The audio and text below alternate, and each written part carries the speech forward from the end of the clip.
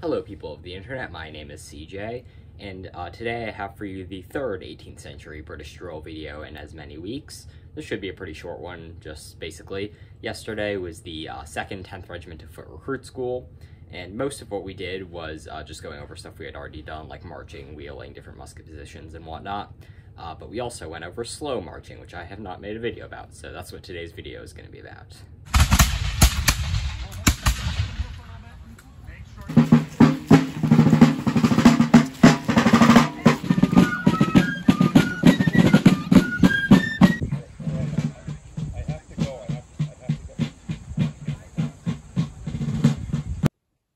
So if you're starting from just standing in place, the order would be company to the front, slow march, and you step off with your left foot, of course. Your toe should be pointing towards the ground, and you should not be leaning forward because that throws your balance off, and you don't want to put your foot down too early. So on the drum beat, your left foot goes down, and you bring up your right foot, and you should be supporting your weight on the foot that is on the ground, not on the foot that is going to be put on the ground, because that would throw your whole balance off and you would step too early, which you of course don't want.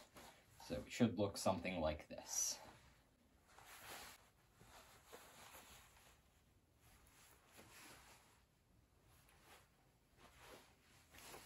And it's supposed to be 60 steps per minute.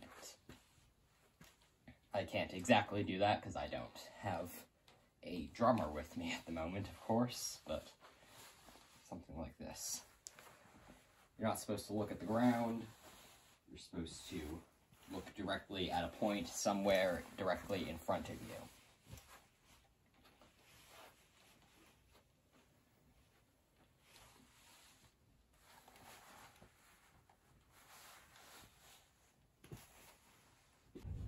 So yes, it should look something like this. Company to the front, slow march. Toes pointed toward the ground, not throw off your balance, not leaning forward, and looking at a point in front of you. Slow marching. Also yesterday was the battalion company drill for the 10th Regiment of Foot, which I attended, and I was able to load and fire the musket of another member of my company, so that's pretty cool. Anyway, that has been slow marching. Thank you for watching. Goodbye. I've been a wild rover for many years. I've spent all my money on whiskey and